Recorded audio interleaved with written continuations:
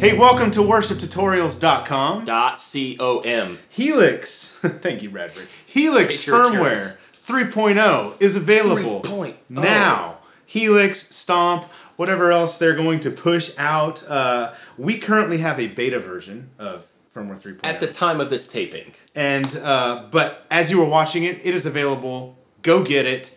This video is a 2-for-1. One, we have a Princeton Reverb patch available for you to purchase. Link below. We love it. Sounds great. So we're going to talk about that patch in this video, and you're hearing samples from it in this video, but we're also answering the question, is the Princeton Reverb in the HELIX? By the way, they added a Princeton Reverb in the HELIX version 3.0. Oh yeah, that's the point of this video. Yeah, and is it any good? What does it sound like? That was clickbait, by the way. Brad, I'm just going to tell everybody. You made a bold statement as we were filming this. Yep. What did you say?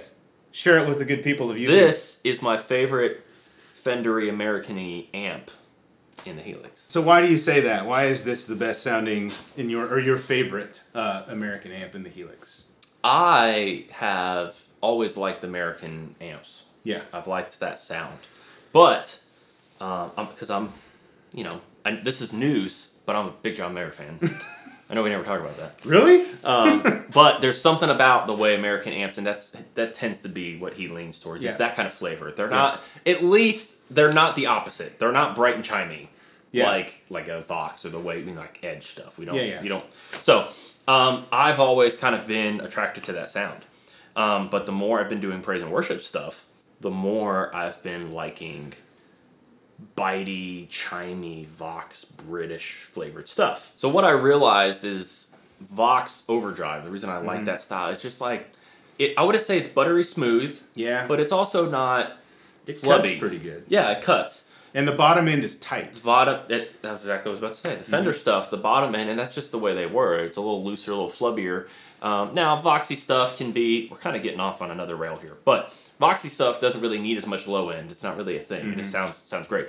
Anyways, this Princeton, to me, this style amp, is kind of like it meets in the middle. I don't know, the word I think of is soft. Okay. Like, it's like a softer Fender amp. It's a softer Voxy vibe. Like, I wouldn't say it's a Vox vibe. It's just softer than the Vox vibe, if that makes sense. Yeah. So, the overdrive, when you overdrive it, it's not as flubby as, like, a deluxe reverb or a twin, but it's not that, like, that a Vox is. Right. Like, that's important. And we've got it right here on the patch. So let me just play you a little bit of clean, and then we'll turn on like a tube screamer. Because tube screamers go very well with Fender style amps, by the way. Yes, they do. Here we go.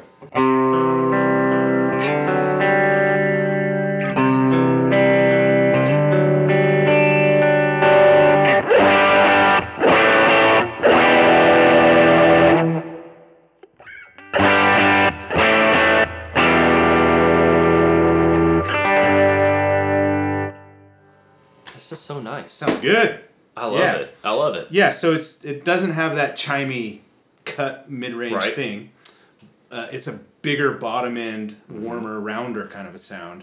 It sounds really good. I will agree with you that this is one of my favorite American styled amps in the HELIX.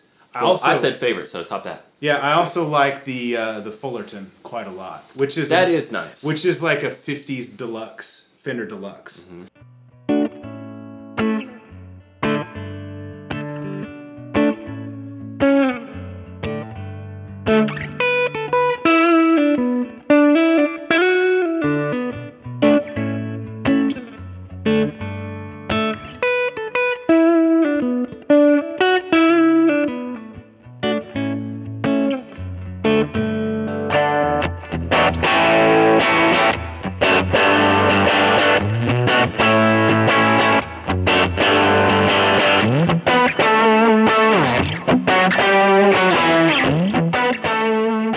About this patch that we've got. Segue. Yes.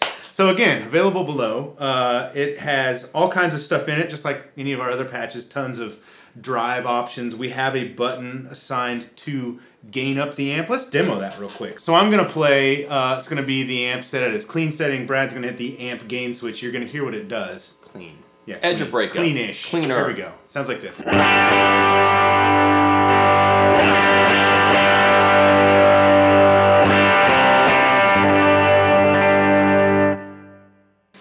it's not like a higher headroom amp. As you gain it up, will get a lot more dirt. This is more just like more saturated. It feels like the amp is just closer to blowing up. Yeah.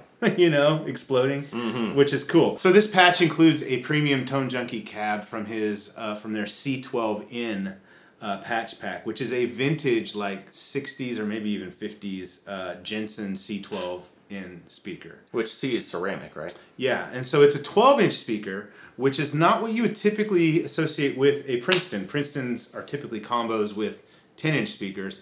But we really liked the way the 12-inch speaker made the amp feel just a little bit bigger. You could think of this patch as sort of a modified Princeton, maybe a little bit more like what Tyler would do with like their PT series of amps or JT or whatever they are. Well, it used to be PT, but now it's JT. Yeah. So this is kind of a modified Princeton in that respect because we're not sticking with the traditional 10-inch speaker, but we think that it just really sounds great with this amp. And it is, I did a bunch of research into this, what people mod Princetons all the time. A popular modification to a Princeton Reverb combo is to put, or Princeton Reverb is to put this 12-inch speaker in there. This Jensen C12N speaker. Well, look at that. So we did it for you. Digitally. Yes. But if you want, you can grab, you know, you can use the stock cabs that they released with this as well, which sound great. We don't have them ready to demo here for you in this video, but yeah, so this patch includes a ton of drives, gain staging, lots of delay, lots of reverb. We have both tremolo and chorus in here. Kick that tremolo on. Let's listen to that because it's one of Bradford's favorite.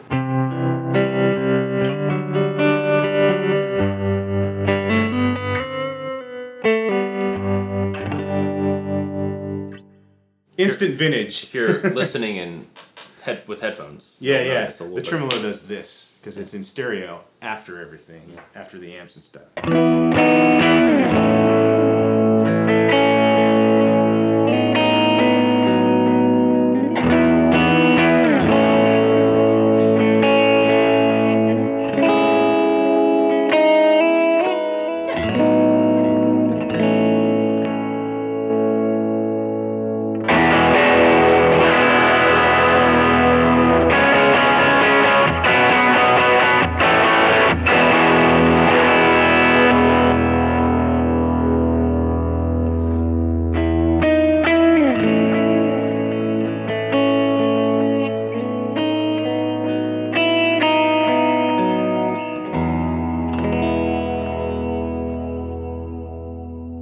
What else do we have to say about the Princeton Reverb? Well, so here's Princeton. This biggish, they're in this range. It's not very huge.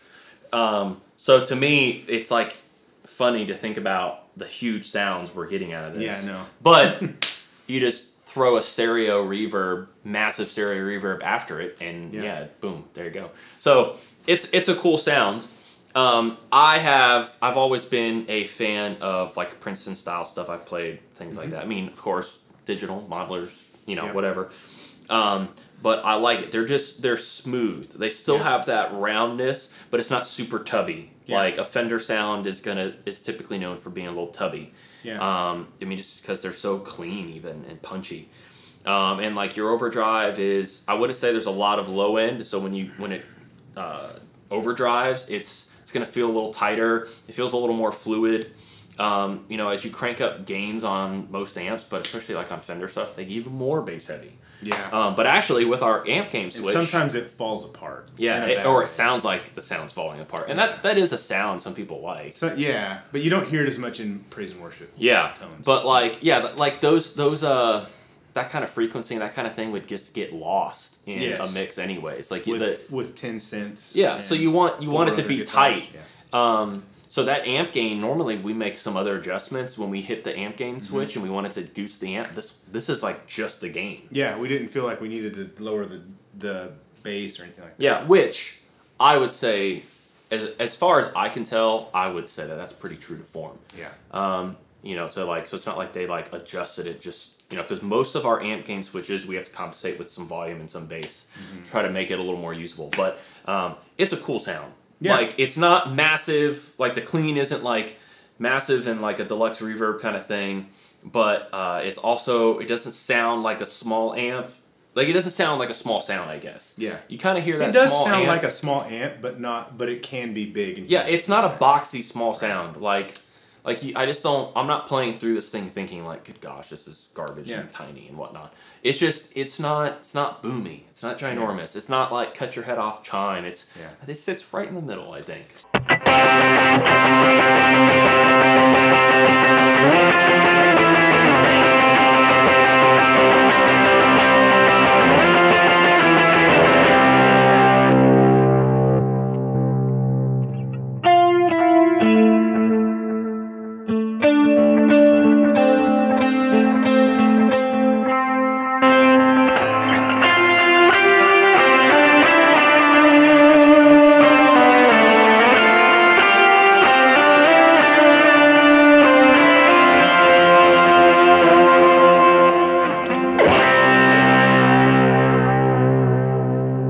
Fun fact, Mike Campbell of Tom Petty and the Heartbreakers fame, guitar player, his Desert Island, I've watched some interviews from him. He's been asked, like, if you had one amp for the rest of your life, just one, which would it be?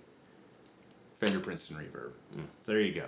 Line 6, you nailed it with this thing, as well as all the other awesome goodies that you've included in Firmware 3.0, which we have videos that are going to be highlighting and telling you about and demonstrating. Links below for all that stuff. Links below to grab this patch. Thanks for watching. Subscribe. See you in the next one. Bye. Bye-bye.